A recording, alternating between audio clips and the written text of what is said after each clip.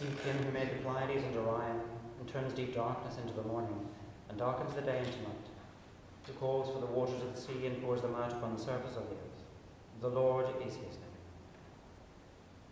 O God, make speed to save us.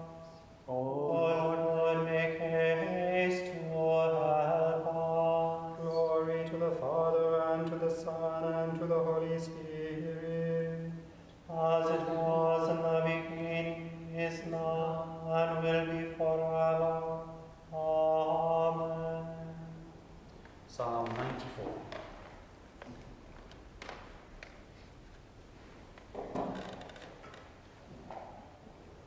O Lord God of vengeance, O God of vengeance, show yourself. Rise up, O Judge of the world. Give the arrogant the just deserts. How long shall the wicked, O Lord? How long shall the wicked triumph? They bluster in their insolence. All evildoers are full of boasting. They crush your people, O Lord, and afflict your chosen nation. They murder the widow and the stranger, and put the orphans to death. Yet they say the Lord does not see. The God of Jacob takes no notice. Consider whether you dance among the people. When will you fools understand? He that planted the ear, does he not hear? He that formed the eye, does he not see? He who admonishes the nations, will he not punish? He who teaches all the world, has he no knowledge? The Lord knows our human thoughts. How like a puff of wind they are. Happy are they whom you instruct, O Lord,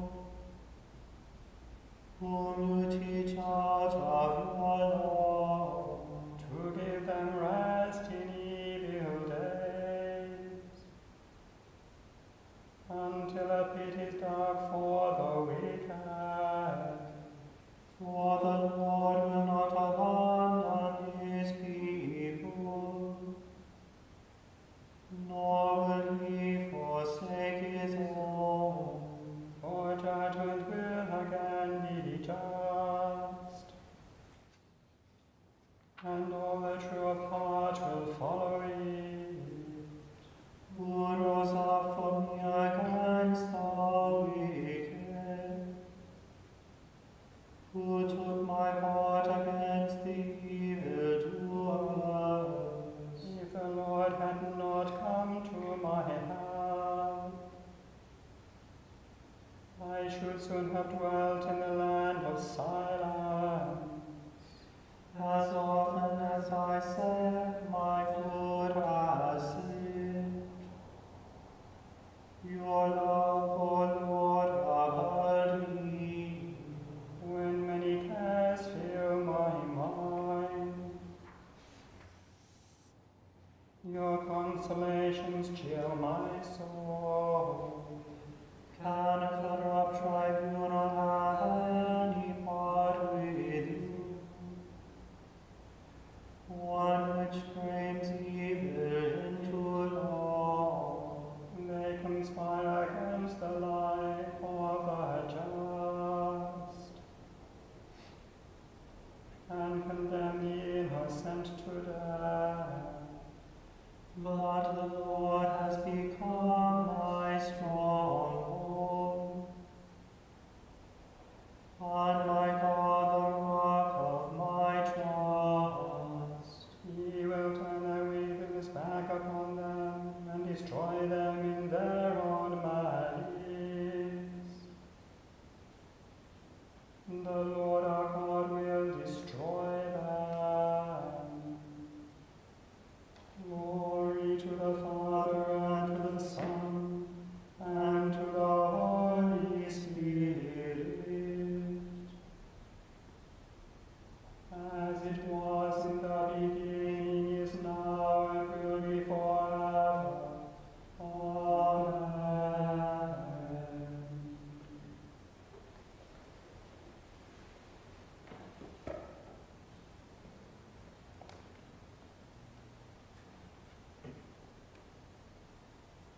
A reading from the book of Jeremiah, the 15th chapter, beginning in the 10th verse.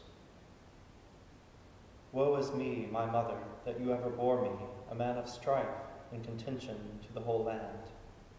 I have not lent, nor have I borrowed, yet all of them curse me. The Lord said, surely I have intervened in your life for good. Surely I have imposed enemies on you in a time of trouble and in a time of distress. Can iron and bronze break iron from the north? Your wealth and your treasures I will give as plunder without price for all your sins throughout all your territory. I will make you serve your enemies in a land that you do not know. For in my anger a fire is kindled that shall burn forever. O Lord, you know, remember me and visit me, and bring down retribution for me on my persecutors. In your forbearance do not take me away. Know that on your account I suffer insult. Your words were found, and I ate them. And your words became to me a joy and the delight of my heart. For I am called by your name, O Lord, God of hosts. I did not sit in the company of merrymakers, nor did I rejoice. Under the weight of your hand I sat alone, for you had filled me with indignation. Why is my pain unceasing, my wound incurable, refusing to be healed? Truly, you are to me like a deceitful brook, like waters that fail. Therefore, thus says the Lord, if you turn back, I will take you back, and you shall stand before me. If you utter what is precious and not what is worthless, you shall serve as my mouth. It is they who will turn to you, not you who will turn to them. And I will make you to this people a fortified wall of bronze. They will fight against you, but they shall not prevail over you. For I am with you to save you and deliver you, says the Lord. I will deliver you out of the hand of the wicked and redeem you from the grasp of the ruthless. The word of the Lord. Thanks be to God.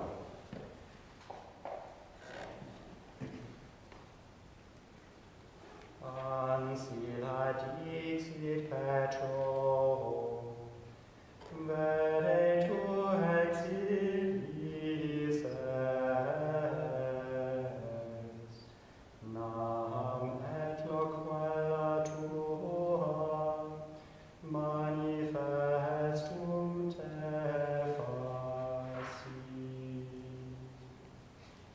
My soul proclaims the greatness of the Lord, my spirit rejoices in God my Saviour. For he has looked with favor on his lowly servant. From this day all generations will call me blessed. The Almighty has done great things for me, and holy is his name. He has mercy on those who fear him in every generation. He has shown the strength of his arm. He has scattered the proud in their conceit. He has cast down the mighty from their thrones, and has lifted up the lowly. He has filled the hungry with good things, and the rich he has sent away empty. He has come to the help of his servant Israel, for he has remembered his promise of mercy, the promise he made to our fathers, to Abraham and his children forever.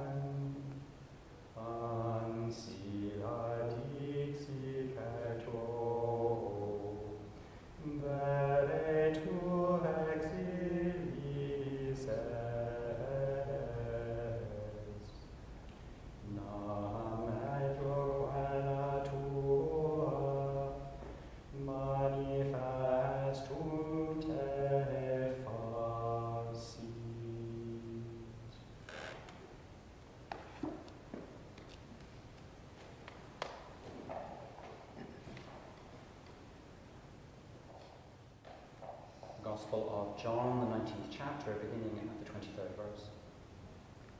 When the soldiers had crucified Jesus, they took his clothes and divided them into 4 parts, one for each soldier. They also took his tunic, and the tunic was seamless, woven in one piece from the top. So they said to one another, "Let us not tear it, but cast lots for it to see who will get it." This was to fulfill the scripture which says, "They divided my clothes among themselves, and for my clothing they cast lots." And this is what the soldiers did. Meanwhile, standing near the cross of Jesus were his mother and his mother's sister, Mary, the wife of Clopas, and Mary Magdalene. When Jesus saw his mother and the disciple whom he loved standing beside her, he said to his mother, "Woman, here is your son." Then he said to the disciple, "Here is your mother." And from that hour, the disciple took her into his own home. The word of the Lord. Thanks be to God.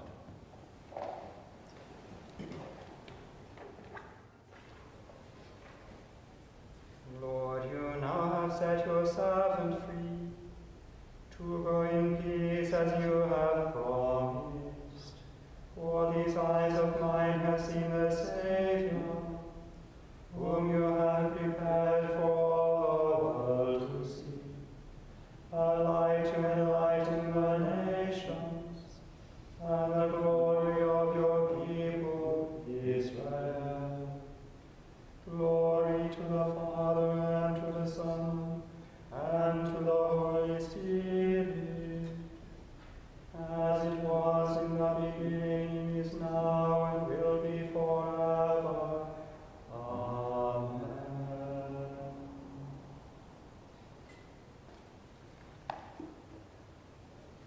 I believe in God, the Father Almighty, creator of heaven and earth. I believe in Jesus Christ, his only Son, our Lord. He was conceived by the power of the Holy Spirit and born of the Virgin Mary. He suffered under Pontius Pilate, was crucified, died, and was buried. He descended to the dead. On the 3rd day he rose again. He ascended into heaven and is seated at the right hand of the Father. He will come again to judge the living and the dead. I believe in the Holy Spirit, the Holy Catholic Church, the communion of saints, the forgiveness of sins, the resurrection of the body, and the life everlasting. Amen. The Lord be with you. And also with you. Let us pray. Our Father in heaven, hallowed be your name. Your kingdom come, your will be done, on earth as in heaven. Give us today our daily bread. Forgive us our sins, as we forgive those who sin against us. Save us from the time of trial, and deliver us from evil. For the kingdom, the power, and the glory are yours, now and forever. Amen. Show us your mercy, O Lord, And grant us your salvation. clothe your ministers with righteousness. Let your people sing with joy. Give peace, O Lord, in all the world. For only in you can we live in safety. Lord, keep this nation under your care. And guide us in the way of justice and truth. Let your way be known upon us.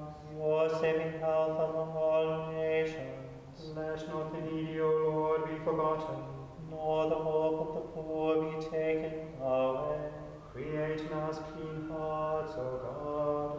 And sustain us with your Holy Spirit. O God, by the passion of your blessed Son, you made an instrument of shameful death to be for us the means of life.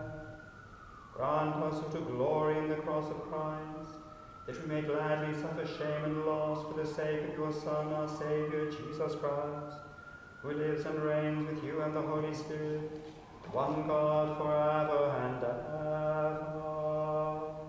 Amen. Almighty and everlasting God, you hate nothing you have made, and forgive the sins of all who are penitent. Create and make in us new and contrite hearts, that we, worthily lamenting our sins and acknowledging our wretchedness, may obtain of you the God of all mercy, perfect remission and forgiveness. Through Jesus Christ our Lord, who lives and reigns with you and the Holy Spirit, one God forever and ever.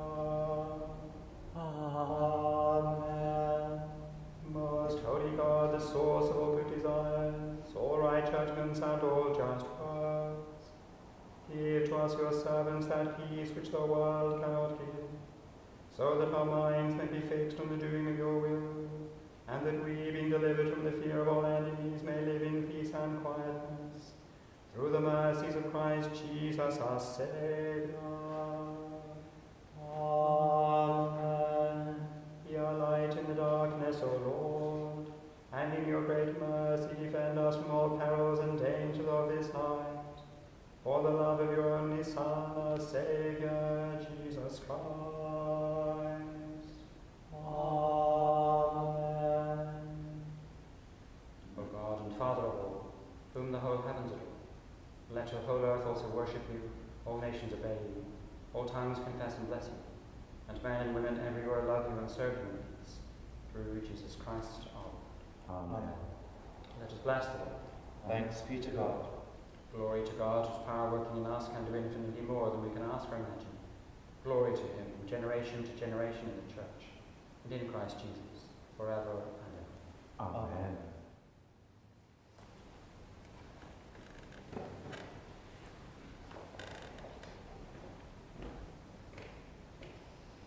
In the name of the Father, and of the Son, and of the Holy Spirit.